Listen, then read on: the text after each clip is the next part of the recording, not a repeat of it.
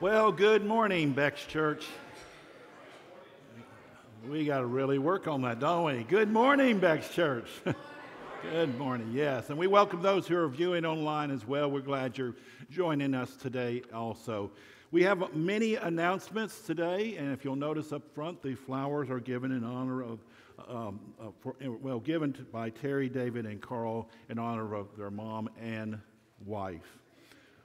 We have many things happening this next week. On Tuesday will be our Pack, Eat, and Pray starting at 5 o'clock, and also they'll be doing the shoe boxes, the Christmas shoe boxes at that time also on the Operation Christmas Child. And we have a fall festival coming up next Saturday, and we have somebody to make an announcement on that. There she is.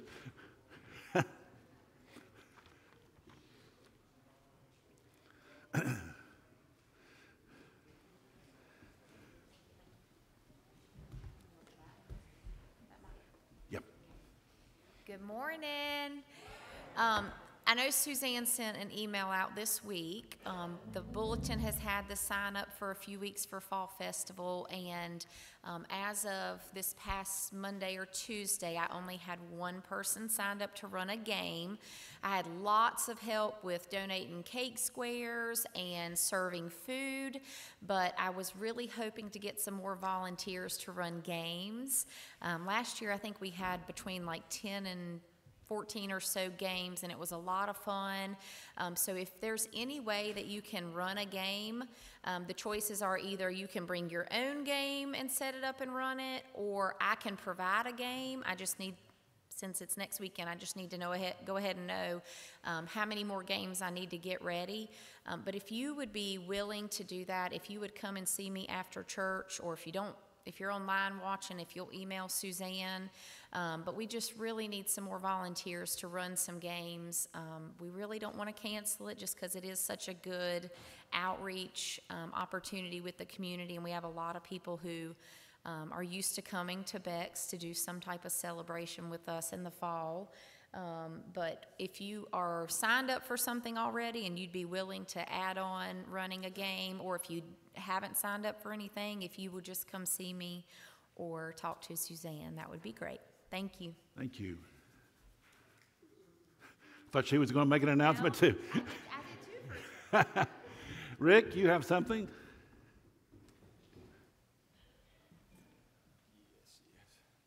Good morning. I just wanted to kind of inform you, let you know, many of you have noticed the windows in the downstairs portion of the sanctuary, the basement area. Over the years, the windows, especially on this side, have deteriorated. The wood, there's a lot of rot, there's a lot of falling away of the material and all too. But just to let you know, the consistory has been looking at it for some time now. The good news is windows have been ordered, replacement windows, and all of the replacement windows for the downstairs area. They are in the manufacturing process right now. Our trustees are working with manufacturer, and we have dates that are upcoming. We have been given some dates tentatively when the windows will be complete and when they will be installed, but being that those dates have not been confirmed, I'm not going to share them with you. I'm not going to take that chance. But we do have replacement windows that are coming. So just to let you know that we're moving forward with addressing some of the issues with the church facilities that we need to address. So anyway, just to let you know that. Yes, I think, Rick, aren't they going to be doing the sanctuary windows on Sunday morning between 10:30 and 11? And when they're going to do them? I'm kidding. Nobody believed that. And another thing, I don't know if you've noticed in publications or on internet, whatever, October is Pastor Appreciation Month. We are blessed to have a pastor that has been with us for a short time now, but 7 months. Going on 7 months. Going on 7 months, but most of us will remember what it's like to struggle without a senior pastor, to do what God is calling us without the leadership of a senior pastor.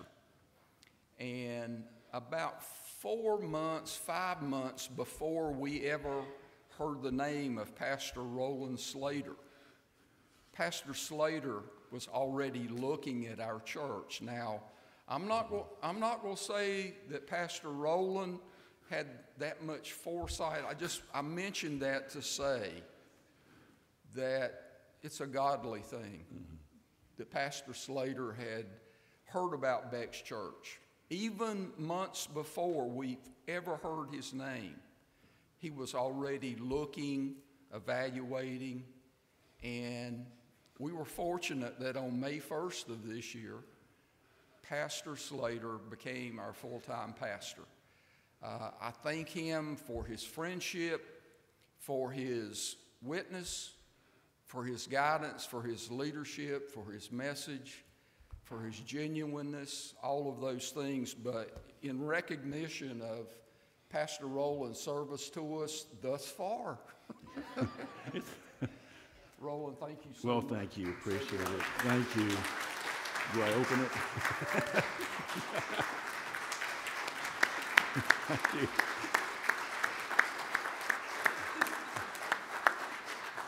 It's not going to blow up my face, is It's it? not going no, it's ticking. The other thing that I would mention is it's a token of our appreciation. When you get a chance, ask Pastor Roland what was in the box. I'm kind of scared now. Well, thank you very much. It's been a blessing to be here. It's so excited, and we have many more days and weeks and months and years to work together in ministry. And so now we're going to take the opportunity to sing our first hymn. Let's all stand together and sing hymn number 435, What a Friend We Have in Jesus.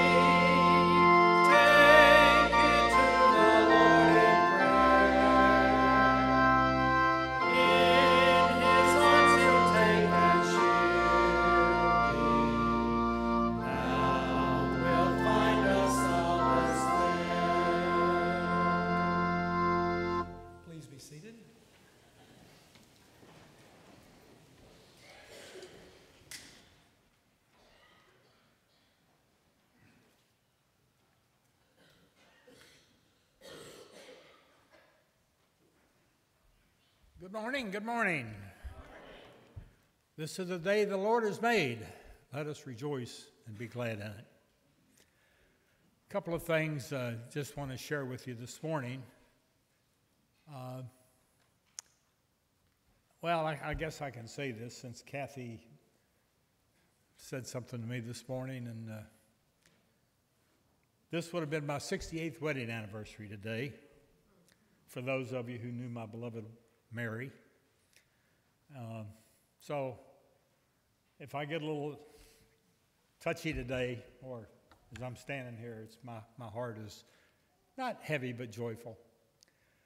And I think from last week, from the fundraising that we did, and from the craft fair, and I know that some of you have a little bit of humor, so you might appreciate a little humor from one of your own, not from me, but from a couple of other people. Because when we got together to do the pie baking, and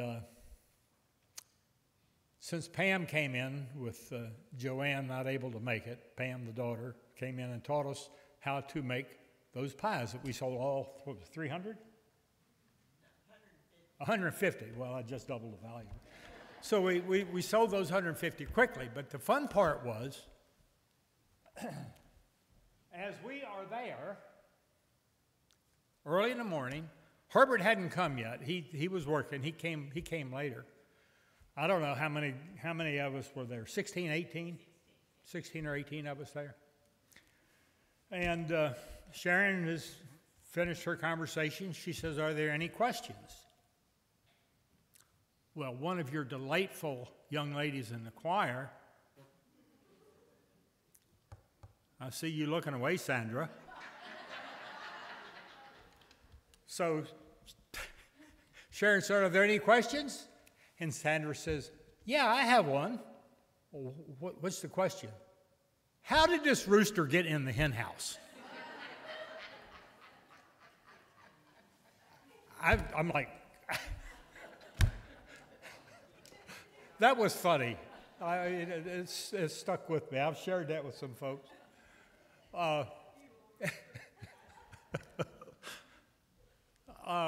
Something I want to share with you, if you get an opportunity to look at the Museum of the Bible for a short period of time, has something remarkable.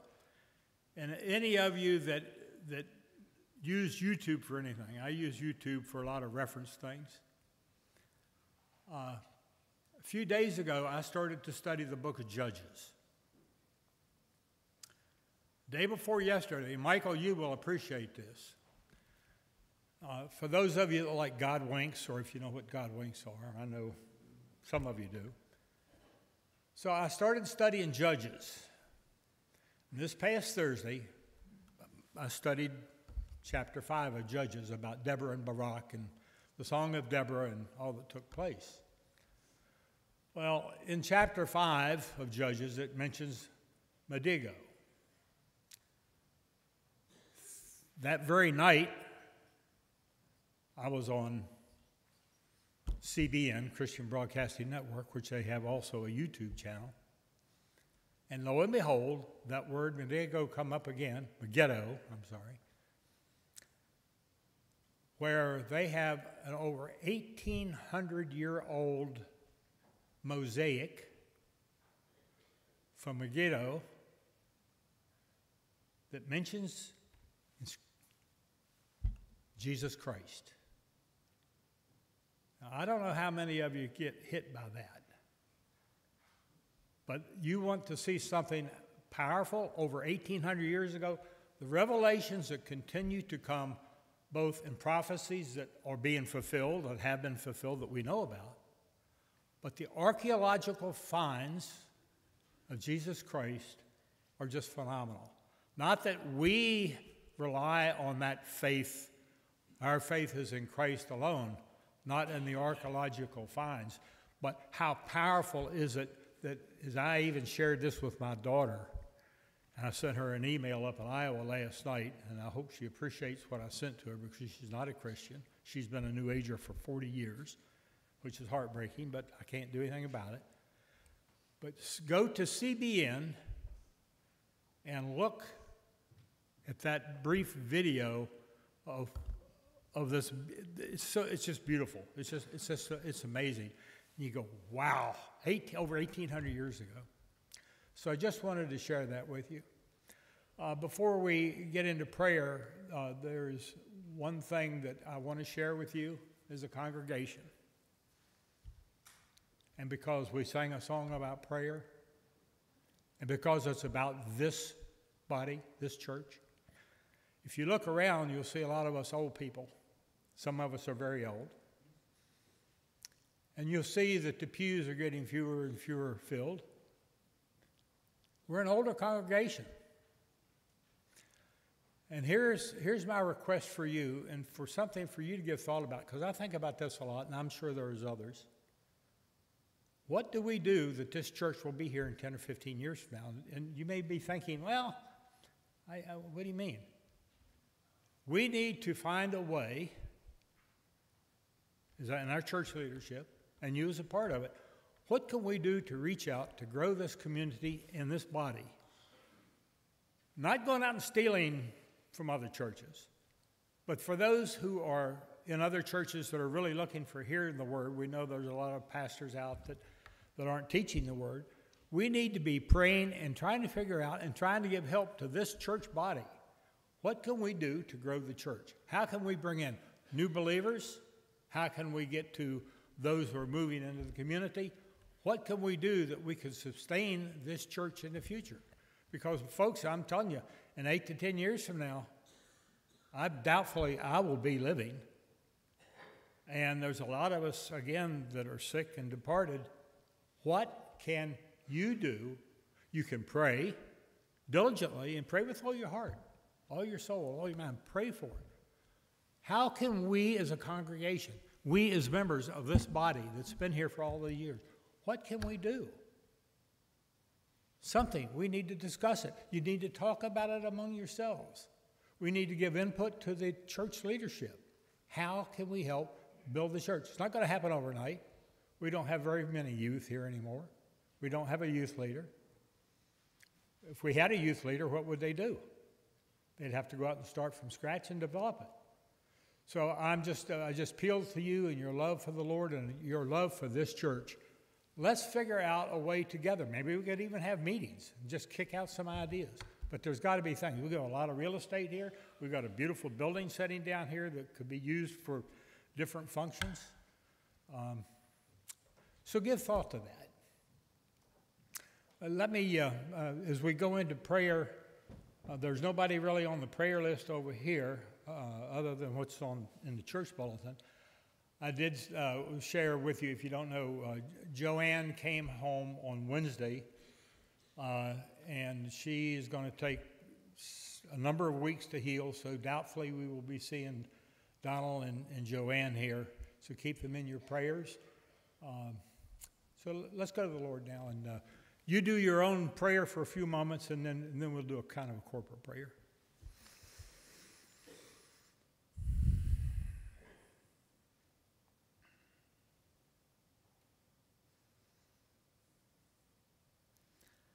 Father God, as we come to you as a congregation, as people with a heart for you, we recognize the era and the times in which we live, the times that are difficult, the times that are challenging. We are fighting evil all day long, and the only way for good to prevail the only way for evil to prevail is for good men to do nothing. So, Lord, give us guidance and direction what we can do in the world of evil that could bring about salvation to those that are seeking you. For those that are ill, Lord, we have a lot of folks in this church that are ill and hurting, and you give us different scriptures that we can rely on. For many are the afflictions of the righteous, and blessed be the God and Father of our Lord Jesus Christ, the Father of mercy and God of all comfort, who comforts us in all of our afflictions. And God gave us a spirit not of fear, but of power, love, and self-control. But mostly, Lord, we just come to you and we pray for this congregation. We pray for those who are ill. We pray for this country, Lord, that we as Christians and followers of the Lord Jesus Christ are truly a minority. And we are criticized, condemned, we are looked upon as scum of the earth in so many different ways. And throughout the world, Lord, Christians are still coming to you, and new believers are coming to you. The missionaries and throughout the world are sacrificing that life that you have given them to be your servants, and we just pray for them as well. Lord, guide us, lead us, and bless us. In Jesus' holy name, amen. And now let us bring our tithes and offerings.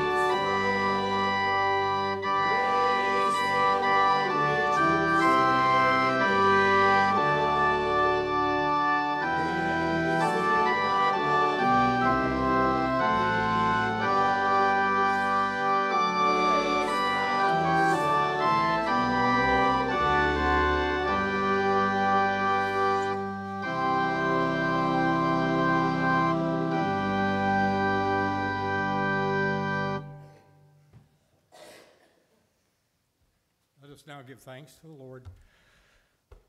Father God, may these offerings be blessed by you, that the ability to just to reach out, Lord, and just to be your servant, to do the great commandment, to teach those who are in need of hope, who are in need of purpose in life, who are seeking joy and hope that they don't have.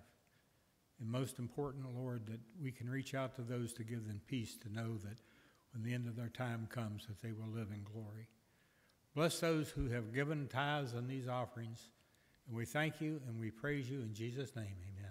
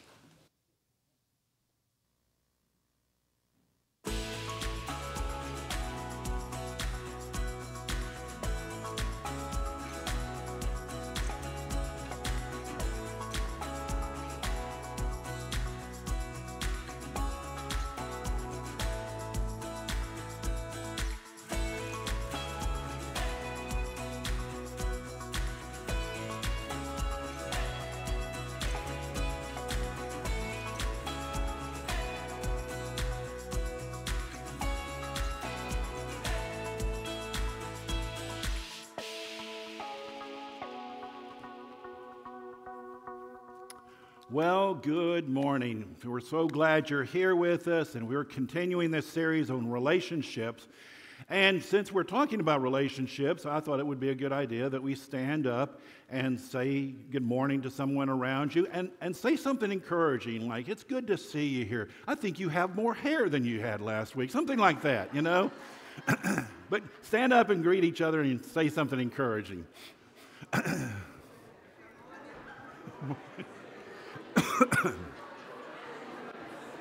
Morning.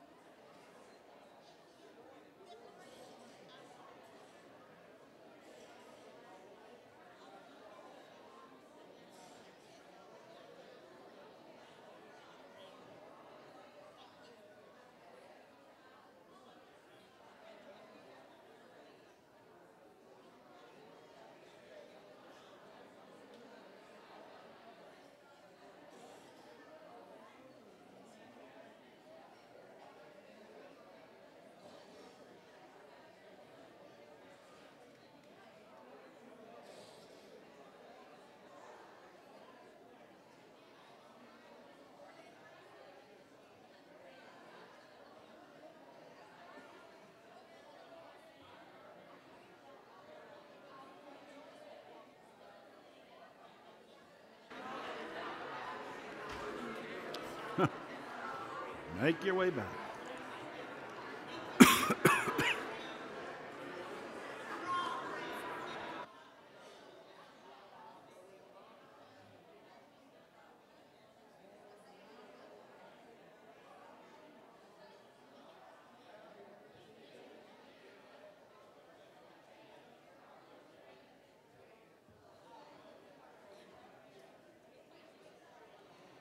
Come.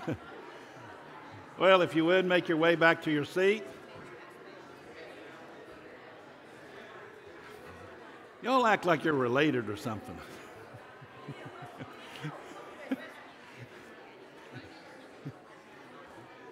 Might as well just have a family reunion. Make your way back to your seat. Sharon reminded me to mention that to make sure you pick up a box today, and then you put a frog ring into the box, and then when you're getting finished with it, put $10 in there for the shipping and everything. So make sure you pick up your box today, okay? Well, almost everybody's there. It's like rounding up cats. Well, we're well into our series on relationship goals, and I'd like to begin today by asking a question with a show of hands. How many of you could use some discouragement today? Anybody? Any takers? I didn't think there would be. I mean, there's enough discouragement going around already. Critical words, complaining words. What we need actually is quite the opposite. We need encouragement. We need encouraging words, don't we? Well, today we're going to talk about how we can be an encourager to every person in our lives and how that can lead to healthier and happier relationships. So I would like to encourage you to pull out your outline in your worship bulletin and fill in some blanks as we go along in the message this morning. Before we do, let's ask God to bless our time together. Thank you so much, Father, for your blessings and your mercy. We thank you for the funeral yesterday as Jim has entered glory. And we thank you for the wedding yesterday for Cameron and Madison, and as they start their new life together, and what a wonderful time that was as well. And we pray, as we're talking about relationships today, that you continue to challenge us, to heal us, to help us become better encouragers in our relationships with everyone, especially those in our family. And we ask this prayer, Father, in Jesus' name, and everybody said, Amen. Long before the Wright brothers, there was this young man who desired to fly. He would look into the sky and he'd watch the birds, and as they spread their wings and soared, he thought, I think I can do that. So Elmer made some makeshift wings with feathers. He climbed a tall building in his town, extended his wings, and jumped. And amazingly, he floated over the buildings. People looked up in awe at the flying Elmer. But soon, within seconds, he fell to the ground. He survived, but he was greatly embarrassed. He became the butt of the town's people's jokes. Elmer never recovered from the embarrassment. He hung up his wings for good, and he never tried to fly again. You know, it's always sad when a person's dreams fail, but it's especially sad when people fail another person. If you look in the Bible, you'll see that we are called to be people who nourish the dreams of others. That we are intended to be a people who take the fallen flyer and encourage them to fly again. That we are to be people of encouragement in our relationships in a very discouraging world. That's this message behind this verse in Hebrews 3, verse 13. Encourage each other every day while it is today. In other words, make encouragement your priority in your relationships. The New Testament word that is most commonly used for this word encouragement is the Greek word parakalo.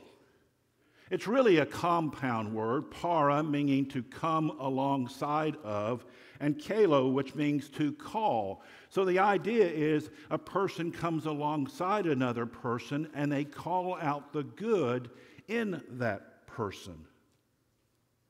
Our English word is easier to work with. Encouragement simply means to instill courage or to pour courage into another person. So if you are an encourager, you look for the Elmers of this world and you instill courage in those where courage is disappeared. Now, we probably don't have any Elmers here today who want to take flight. But I bet there's somebody here, either online or in this auditorium, who needs some encouragement. Maybe it's a young family who's struggling to make it from paycheck to paycheck, and they need some encouragement. Or maybe it's a teenager who feels like they don't fit in at school. Or a mom and dad who just feel overwhelmed with parenting. Maybe you're a leader that doesn't feel appreciated, or a retiree who just, after retirement, just kind of feel useless and worthless. We have people in our lives who need encouragement, don't we? And if we desire to have healthier relationships, then we will master the art of encouraging each other. And when we do, we'll be in fine company because, and if you have your outline out, here's your first point. Because encouragement is a prime occupation of heaven. Encouragement is a prime occupation of heaven. There is a lot of encouragement that comes to us from heaven. The Bible tells us the Father, the Son, the Holy Spirit, and the Bible, the Scriptures, all work together to encourage us. For example, Paul writes in 2 Corinthians 1, verse 3, "Blessed be to God the Father of our Lord Jesus Christ, the Father of compassion and the God of all encouragement." God is the Father of encouragement. Did you know that Jesus encourages us?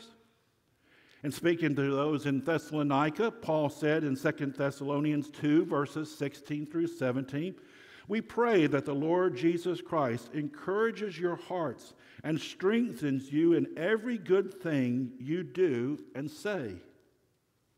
Right now, at this very moment, Jesus is encouraging you in your life. The Holy Spirit encourages us. In John 14, verse 16, Jesus said, like everybody else, I got a tickle.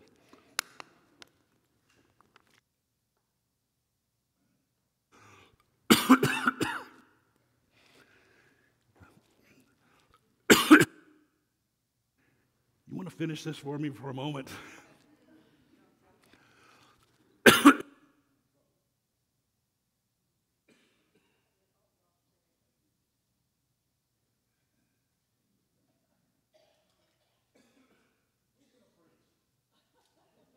Bill, you show you where I got.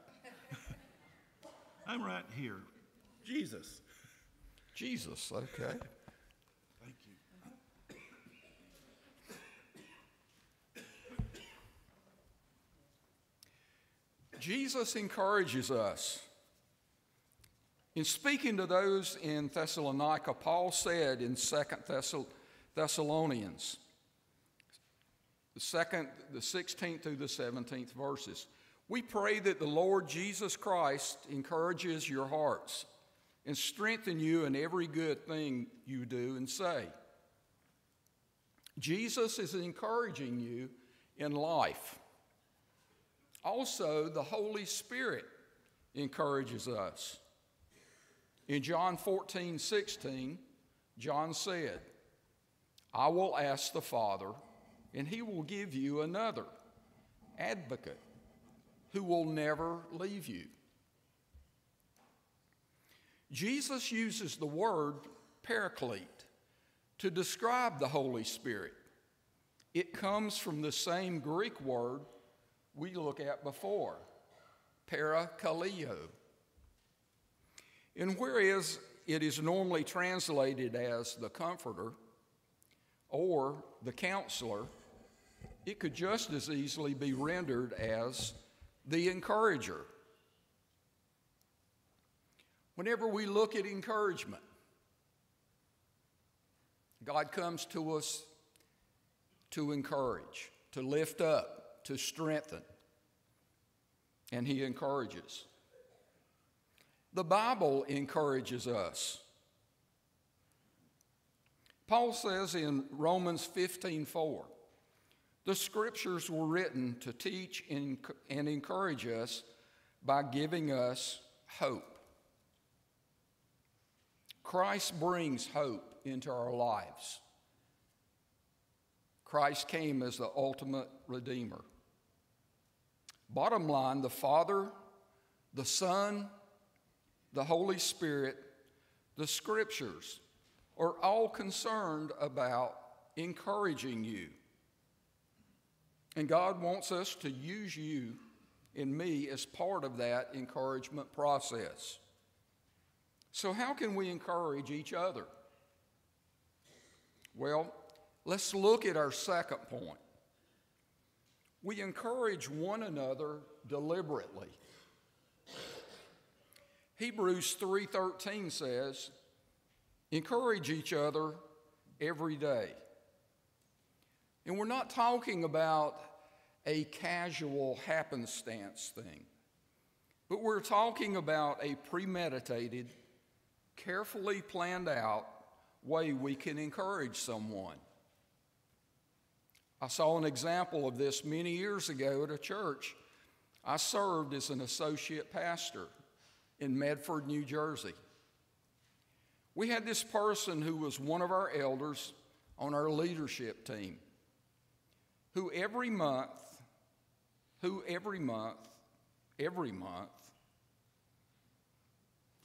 showed leadership.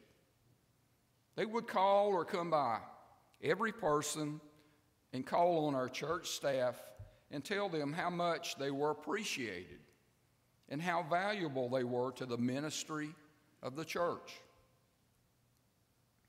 There was no one left out, and there was not a month that went by that he didn't encourage us. He didn't lift us up. And I got to tell you, that left such an impression on me. We all need encouragement. We all need lifting up. We all need strengthening. Ken Blanchard, who wrote The 1 Minute Manager and The 1 Minute Father, encourages dads to be active encouragers in the home. He says, just walk around the house and try to catch your kids doing something good and make a big deal out of it. A founder of a well-known company was asked what was the most important management skill that he learned in developing his business.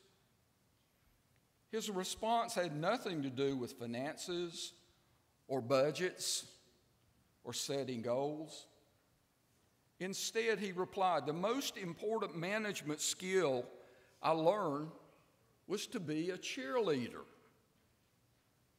We need cheerleaders, don't we? We need those who encourage us, who press us to go the extra mile. Barnabas was a cheerleader. Remember him in the book of Acts? We learn about him in Acts 4, the 36th verse.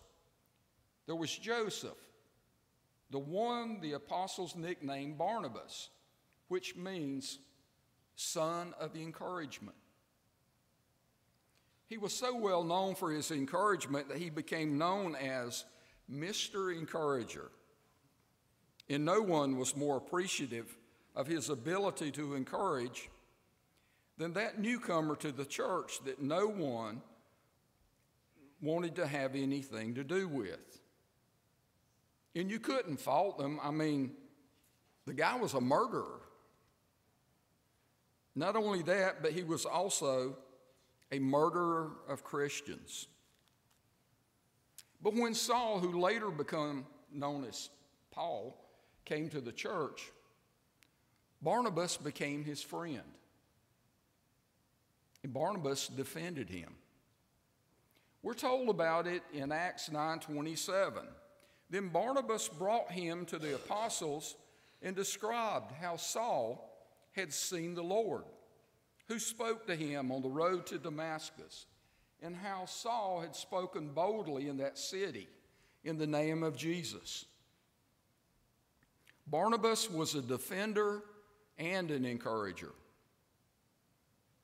We wonder what would have happened if Barnabas had stayed quiet. Also, through the encouragement of Barnabas, Mark was given a second chance after his failure. Look at Acts 15:39. And there arose a sharp disagreement, so that they separated from each other. Barnabas took Mark with him and sailed away to Cyprus. How many people stop because so few people say go? How many people quit flying because so few say, try again, give it another shot? Every life needs a Barnabas, and every life benefits from encouragement. And boy, could we ever use some Barnabas today, right? Especially today where people are so critical, where people are just beaten down day after day by criticism, by those words that are spoken that have an edge, that do damage, that leave scars. We need moms and dads to be a Barnabas for their kids. We husbands to be a Barnabas for our wives. And wives be a Barnabas for their husbands. We need employers to be a Barnabas for their employees. And yes, even employees to be a Barnabas for their employers. Can you imagine what a difference it would make in our world if more people took seriously the command to encourage one another? Because encouragement has a way of empowering and inspiring us to accept challenges that we might otherwise think impossible. So encourage each other deliberately. And then thirdly, we encourage one another urgently. Hebrews 3:13, encourage each other every day while it is today. This is an urgent plea to encourage someone today. Not tomorrow, but today. Why? Why do we need to encourage each other every day? Because we don't know what tomorrow might bring. Elsewhere in the Bible, we see that we shouldn't put off to tomorrow what can be done today. The psalmist writes in Psalms 118, the 24th verse, "This is the day that the Lord has made. Let us rejoice and be glad in it." 2 Corinthians 6:2 says, "Indeed, the right time is now. Today is the day of salvation." There is no better time to encourage someone than at this moment, right now. Not tomorrow, but now. Because you never know what the word of encouragement might mean to that person at that very moment. I have a pastor friend named Bob Shin who told me a story about a time when he almost delayed encouragement. He said, there was a young man in his congregation who had been coming to his church for several weeks. He sat in the back of the church, and often he would slip out before speaking to anyone. But one Sunday, Bob said he felt the nudging of the Holy Spirit to just say something to the young man. He said, "Roland, I almost didn't do it. I thought, well, how am I going to get to the back before he leaves? But then I came up with an idea. I decided to close the service from the back of the auditorium rather than the front. That way I could catch him before he left." It worked. Bob reached out his hand and told the young man, "I appreciate you being here each week. I noticed that you are really listening. I would like to take you out to breakfast tomorrow morning. What do you say?" The young man paused for a moment and agreed. Sure enough, the next morning he showed up for breakfast. Bob asked him what he did for a living, or did he go to school? The young man only spoke with one or two words. He didn't say much. There was a long pause, and as he looked downward, he said, "I don't have any friends." "What about your family?" Bob asked. "I have no family. I live alone. If I disappeared tomorrow, no one would care or notice. I came to church yesterday trying to decide what to do. I had decided I was going to end it all. Until, Bob said. I was so nervous. Bob said, I knew that I needed to choose my words carefully because this boy's life hung in the balance. Until, the young man said, you talked to me and invited me to breakfast. We never know when someone needs encouragement, do we? We never know what they're dealing with in their life. We never know what challenges lay before them. The wise man was correct when he wrote in Proverbs 16:24, "Pleasant words are a honeycomb, sweet to the soul and healing to the bones." So, how can you be an encourager this week? Well, I want to give you 2 ideas to take home with you. Practice specific praise.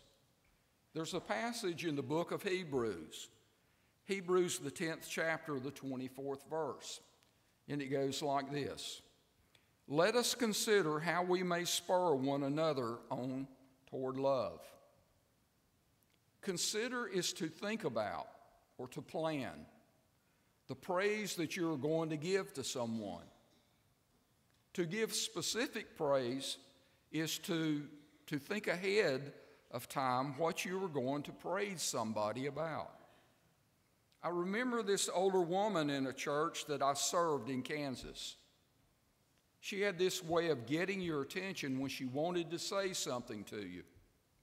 She was not very tall, but I remember on one occasion she reached up to me, grabbed my face, and said, "I want you to know I appreciate you. I love what you're doing." And then she did the same with Brenda. She placed her hands on her face and said, "I appreciate you. Thank you for all of your hard work. I don't know how you put up with Roland." That's unfair, he's not here. No, she didn't say the latter, but she gave us specific praise. Try this. Go up to someone or call them on the phone and say, "Can you give me 120 seconds for me to tell you what a great person you are?"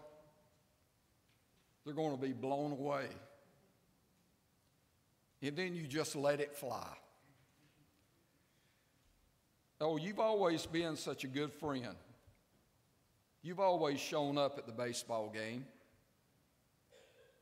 Thanks for the way you..."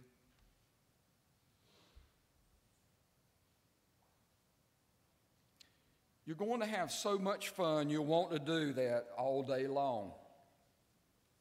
Practice specific praise. Parents, your children are hungry for praise.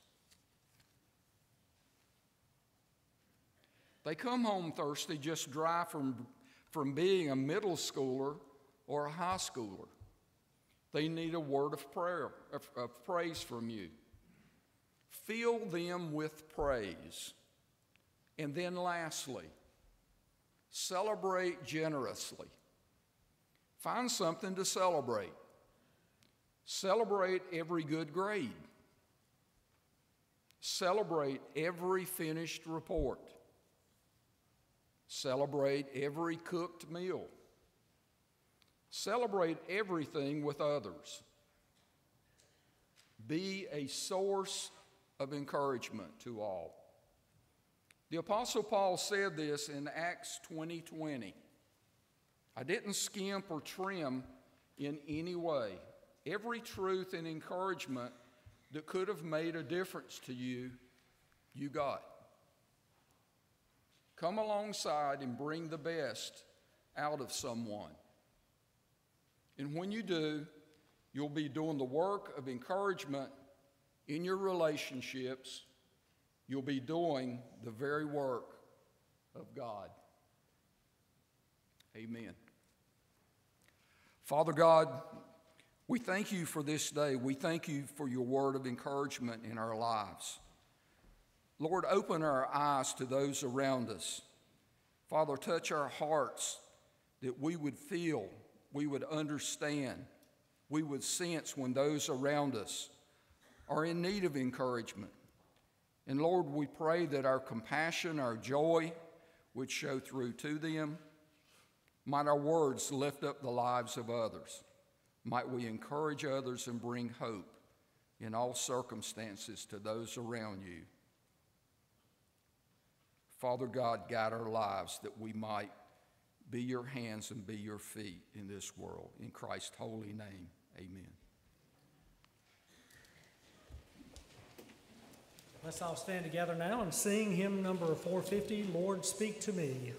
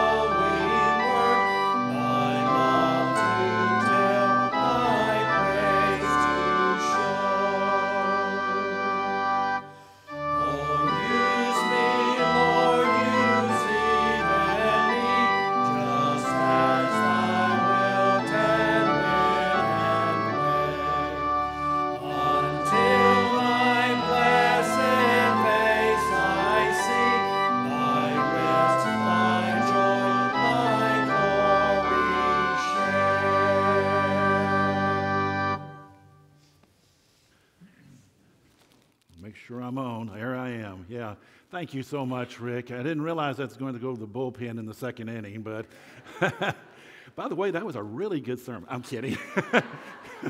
I'm kidding. And I do apologize. You know how those coughing things happen and they get going and anything. I do apologize to you, but thank you, Rick, so much. And you may go in the name of God the Father, the Almighty, and His Son, Jesus Christ, and the Holy Spirit who is with us both now and for all eternity. And all of God's people said, amen.